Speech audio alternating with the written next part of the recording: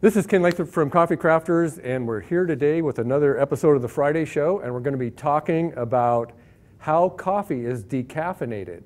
Because I heard a few things about it and understood that they use some chemicals and some processes that weren't chemicals, but basically here's the short story on how it's decaffeinated. About 10% of coffee drinkers out there prefer decaffeinated. It's not something I'd put in my mouth personally, but some people definitely want to do that. So basically, one of the things to remember about decaffeinating coffee is all the processes have one thing in common. They all use water in some form because caffeine is water soluble. So it bonds with the water molecules and, so it can be soaked in water to get rid of the caffeine, but then you have to actually get the caffeine out of there. There are two basic types of decaffeination. There's solvent-based and non-solvent-based. There are two basic types of solvent that are used to decaffeinate coffee. One of them is methylene chloride and the other one is ethyl acetate. Now, ethyl acetate sounds really bad, but it's also one of the compounds that's found naturally in ripening fruit. So if you ever look on a pack of coffee and you see something that says naturally decaffeinated, it's coffee that was decaffeinated in ethyl acetate. Now, that's not the whole story behind it because actually they don't take naturally occurring ethyl acetate to decaffeinate coffee because it would be too expensive. So it's actually made out of a petroleum product, but because it has the same name, they call it a natural process. So the first type of solvent-based process is a non-direct solvent-based. And what that means is they will soak coffee beans in hot water for about 2 hours, and it's almost boiling water. And because that caffeine is soluble, all of the water and also the flavor compounds will come out into the water. And now you got a bean with no flavor compounds and no caffeine.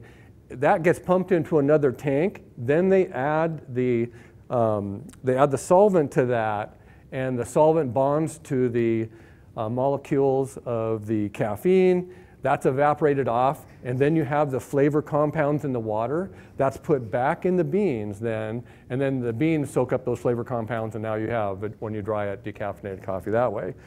The other solvent base is a direct solvent base, and what happens with that is they actually steam the coffee beans for about 2 hours to open up all the pores, and then they keep bathing those coffee beans in the solvent for about 10 hours. And then they dissipate all of the caffeine through evaporation. So that's basically how the solvent-based process works. Now, one of the things people are saying, well, Jesus, you're putting in this solvent compound, is that really bad for us? Well, actually, this is one of the cases where that chemical probably doesn't hurt you. It evaporates like at 104 degrees, it's going to be gone, right? So they get almost all of it. There might be a few traces out, but when you actually roast that coffee, you're going to get it up to 400 degrees, and any traces of that solvent are going to be gone. And even after the roasting, then you're going to brew it in coffee at 200 degrees, so that's not a big deal. It might have some questions about the flavor that you'll get left behind, but it's probably not going to hurt you. So the non-solvent-based processes, there's one that we've all heard of lately, the Swiss water process is probably my favorite.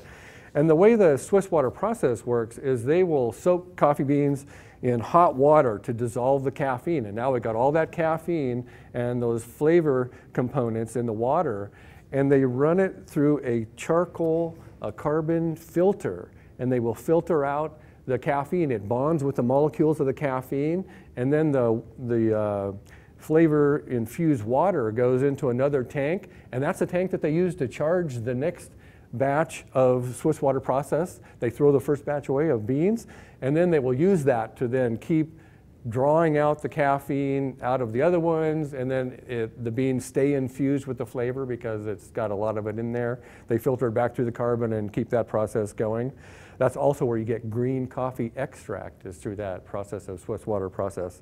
The other non-solvent-based process is CO2. So they will actually soak the beans in hot water in a stainless steel tank, and then they will pump in liquid CO2 under 1,000 psi of pressure, and that pressurized CO2 will suck the caffeine out of the bean, and then they will let the pressure off, and the CO2 bonded to the caffeine then goes off, deposits the caffeine, the CO2 goes back into a tank, and that's the process. They mostly use the CO2 process for high volume in commercial decaffeinated coffee. So why is it so difficult to get a good cup of decaffeinated coffee? Well, think about what happens. You're drawing all those flavors, like 1,000 flavor compounds. You're drawing those all out of the bean, and then you have to put them back in by soaking it, so it's never the same again. And those of us roasters who roast decaffeinated coffee know that it's very difficult to roast because we've now disrupted the chemistry of that bean. We've opened up those pores for the caffeine to get out, and it's never the same, which is why there's so little time between first crack and over roasting that decaffeinated coffee bean. So that's why it's difficult for us to roast it, and it's also difficult to get the flavor compounds back in because you're actually taking the flavor out and then trying to put it back in through osmosis. So that's the scoop. That's kind of how decaffeinated coffee is made.